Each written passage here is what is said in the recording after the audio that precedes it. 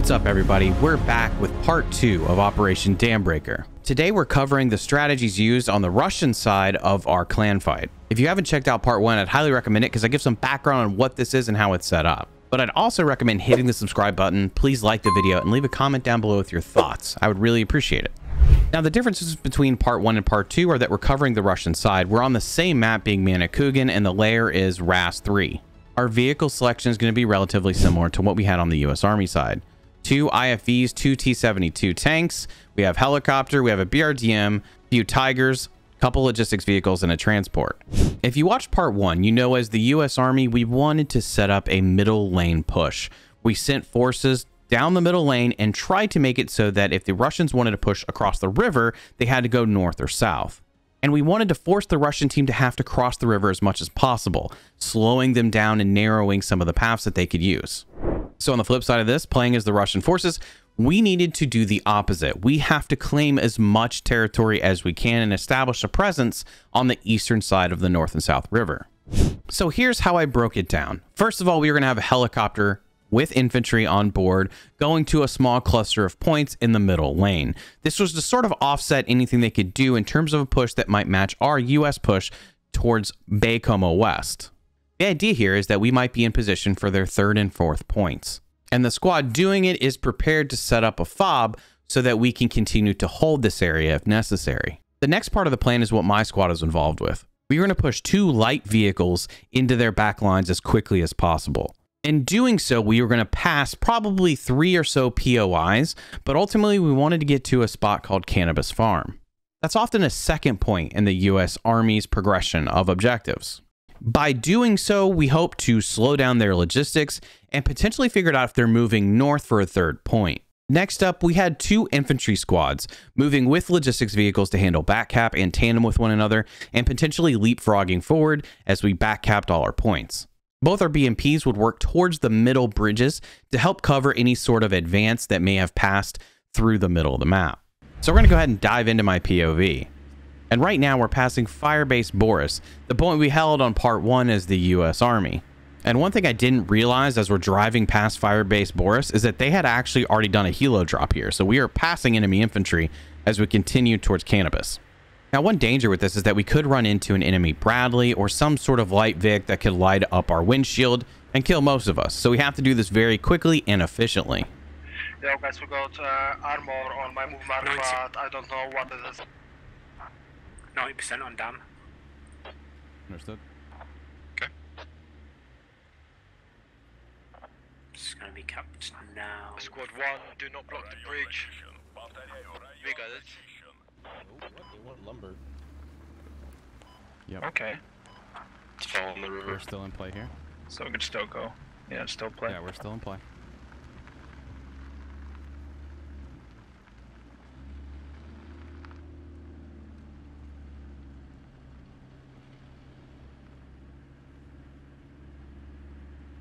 Did I see something ahead? Squad 3, if you're going to your move mark, I'll handle the south potential flag on my move mark. Yeah. Infantry?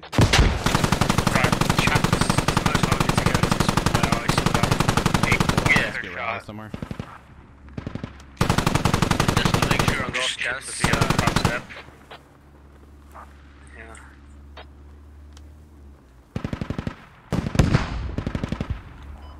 Was there more?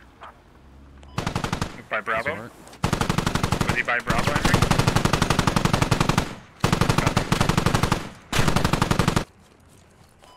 I'm with Toy. So obviously we've ran into contact here at Cannabis Farm. It's likely that they're trying to cap the point or at least be here to stage in case the point does head this way. Now, because we didn't bring any logistics vehicles with us or helicopters not meeting us, it's really significant that we get a rally down. That allows us to do multiple pushes on this objective if necessary. We're going to go ahead and take the Tigers down for another run past Cannabis Farm. The rally is set up not too far, so it can support with respawns onto this objective. So much of what we do in this area is about speed and sort of having an internal clock running for how long we should actually spend here. Yeah, one on Charlie near the railroad. I think I might have saw, more to our... Kilo above? There's more to our close. There's 80.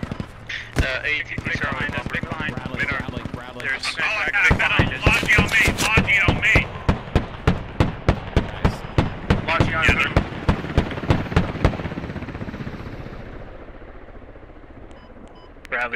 He's by move. I need a mark. Copy. Can we confirm both Bradleys here? I have radio. Understood.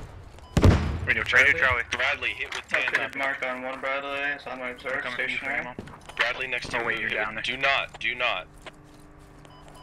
Yeah, It's north. It's north. Oh, it's Bradley's coming east moving down the road. East. Yeah, it's smoked out. Shooter, Is it your north radio. Observe. Stationary Bradley is now moving on the tracks stationary going on west. Maybe copy stationary Bradley on 8 move. I'm waiting. He's now stationary in my 8 move now. Nice. Oh my gosh, I can shot you. You're driving the lodging way. Infantry west. I'm managing you, I got you, I got you. By one. Infantry west. Can you see that, Emery? No, stretch. Sorry. Okay. Oh, what a grenade. Updated mark on Bradley. I got eyes on the hab. You'll have to bandage Where is me. it? It's direct west of me in the garden area, like the farm area. In the center part. The center road of the farm. Bradley destroyed. One Bradley Move mark. destroyed. Bradley Nice destroyed. job. It's east of that mark. Other About Bradley. The one on the west or the one on the east? Bradley It's near in me is between the destroyed. two fields. Bradley near cannabis is destroyed. I'm jigging radio. Copy.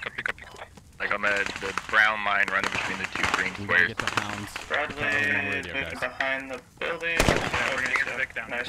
Need bandage? Where's the other Bradley? Yes, sorry, I was trying to pass on too much shit. You're fine. I have no Bradley idea shot why. cars left. Okay. Bradley went way down the road. I'm inside their hab right now. I need to take it down there. No. Radio is down one layer. We're moving to you now. We have lights. Oh.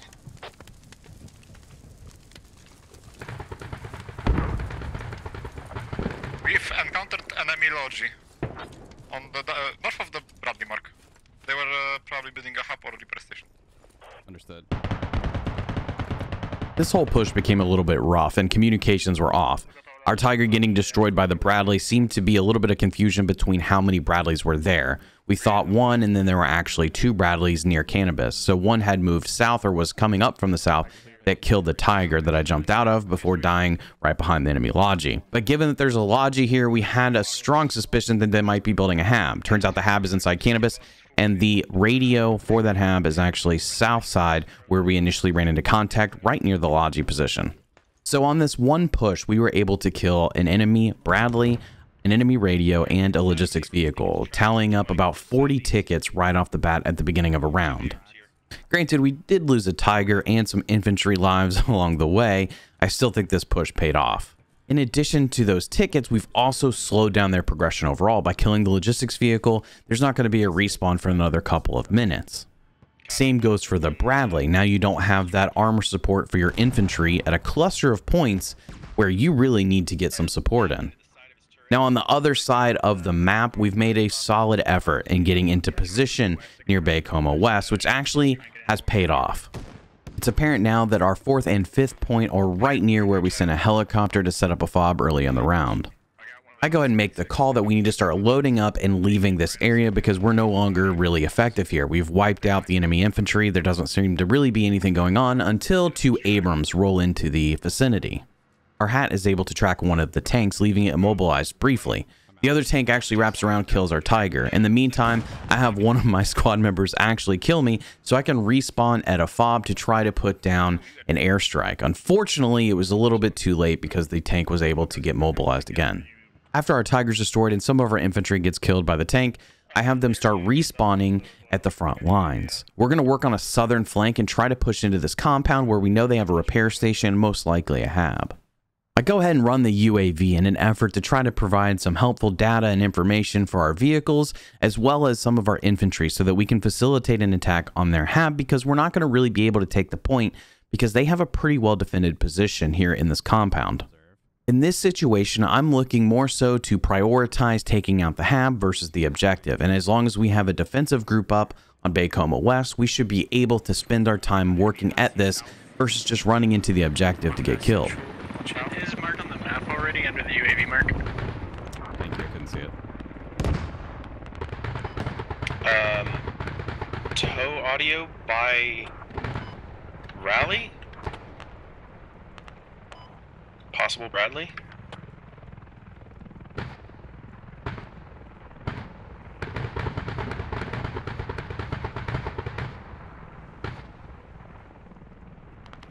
I think that Bradley's turreted. Coming to Scott 5. He is. Blueberry put a C4 charge. Golf Bradley 11. Yeah, down south here. 10-4, I'll see if I can see anything with UAV. One light Vic at main. I can grab it when I go down next. Sounds good. C4 just went off, so. I think he killed a Vic. Can we get a rep station on Copy. one of these hubs, please? Enemy heli chasing our friendly heli. 3, we're down to 4, we're down to half.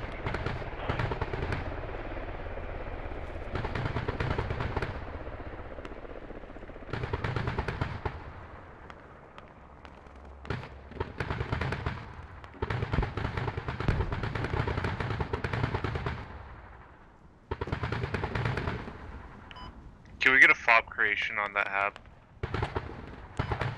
Thank you, Squad 8. Bob creation's down, but I'm assuming it's going to be in the compound. Squad 5-4, what are you chasing? Copy, thank you. We're not, we're RTB. Yeah, that engineer just put it all through Bravo here, so. He's inside now.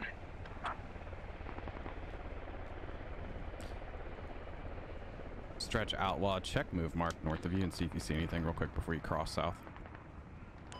Roger that.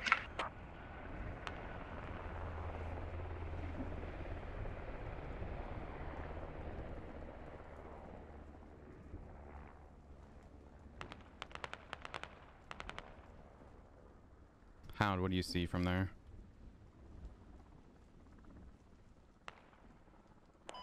Everything's empty right now. Okay. So there's an important thing happening here. From a command perspective, one thing I try to avoid at all times is the white line, the line connecting two different objectives, because you tend to run into the most resistance because folks are going to use that white line as they walk from one point to another because it's the shortest route. So it's an indication of where to expect enemy forces, at least typically. I normally won't place a hab or any sort of fob setup in between objectives near that white line because typically in like a public match, you're going to run into blueberries just walking from point to point. So to keep the fob more secure, I try to set up in a position off of the white line around an objective. Now we are in pretty good position here to make an attack. However, because they're basically operating out of a compound that has high walls and plenty of coverage, there's not a lot we can do besides putting infantry around and trying to get behind them because most of their infantry is moving directly into the objective to help cover it. We do have moments where we start to get a cap on the objective. However, they push us off, and that's because they have a hab right there. So normally in a public server, I might be looking to set up another fob somewhere to the southeast of where their hab is to counter their position and to provide more infantry with a flanking position onto their objective and the hab that they have set up. Again, prioritizing their hab to take down that so that they have no way to actually support the objective itself. But because they have a couple of Abrams roaming the area, it's a little bit tough to bring in a helicopter or bring another logistics vehicle all the way from Maine right at the moment. However, if this continued to play out, it would be a requirement for us to figure out how to get logistics support down here to set up some sort of flanking position. Tanks are pulling out. Tank shifted south. It's moving around.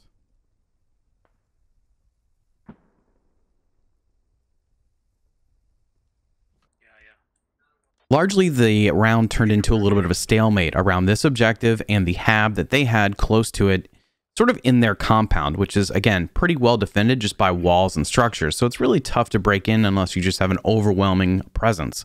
And we were finally able to slow down their spawning and make it very difficult for them to actually push us off the objective. They did send a Logi on the south side to try to get behind us. However, I think this is a little bit too late. And thankfully, my guys plus the helicopter were able to spot it, track it, and actually push it before they could do much of anything. However, they did get a radio down, so that was another 20 tickets. One thing that sometimes isn't used as well, especially in public matches, is the ability for helicopters to basically become UAVs. Having them spot armor or just logistic movements or anything like that is so significant for intel. Because the commander only has a UAV every so often, you don't get that bird's eye view all the time. But because you might have 1 to 2 helicopters in the sky, you could potentially get a really, really good amount of information from the pilot if they're able to just look around and keep tabs on certain things happening. Because Squad relies so heavily on communication, it's obvious that intel becomes really significant. The more intel a team has, the more they can do to prepare or counter an attack, potentially find certain vehicles and apply pressure to objectives. There's so many things that you can do. So having this in this moment, knowing that, hey, we've got a Logi sneaking around behind us, I can go ahead and assign infantry to push that. Because if they set up a fob and get the hab down, they could have people spawning there really quickly, making it more difficult for us to make that push and potentially offsetting our hold on this area. So speed is pretty important here. Squad 1 killed Logi. Our transport got out over there. 1 killed Logi? Squad 1 was shooting far south and killed vehicle. Yeah, Hilo says he spotted our radio. Copy. That might be our guy. I'm gonna delete fob creation on point. Last news on tank? Visual on hab. Hab is on my observe as Bearing west of me, maybe 100 meters. Got it. Yep, Nice. good burn. far out, I'll move to support.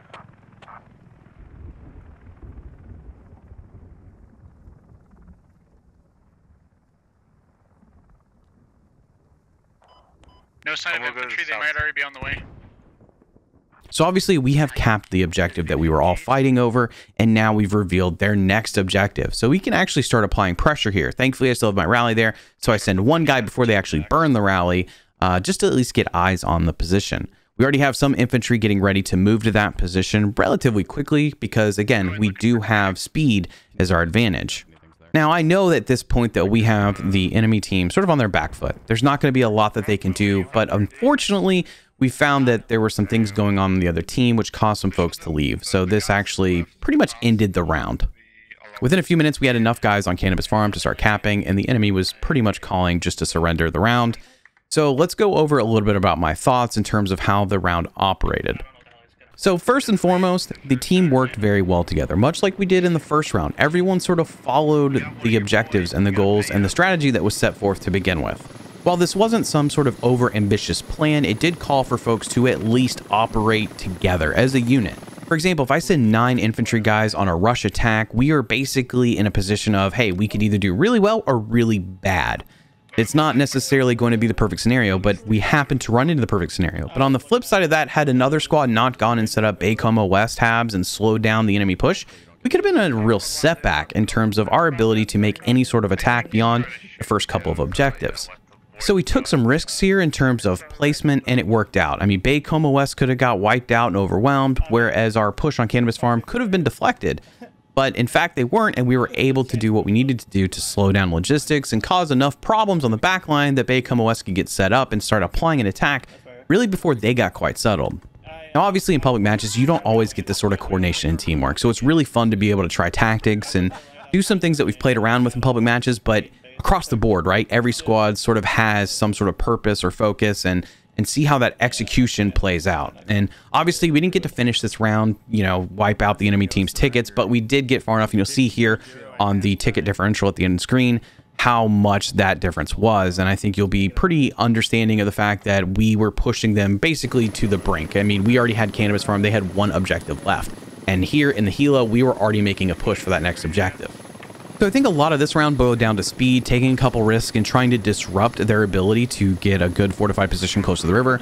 On the U.S. Army side, you'll see some differences in the strategy where we tried to push a little bit further, but we held more of a defensive position to keep them from being able to cross the river. So there's some interesting dynamics here, and I hope that you guys enjoyed the video because I certainly had a good time putting this together and cutting it down and doing this voiceover. So if you enjoyed it, be sure to hit the like button, subscribe, leave a comment down below with your thoughts, and I will see you all next time.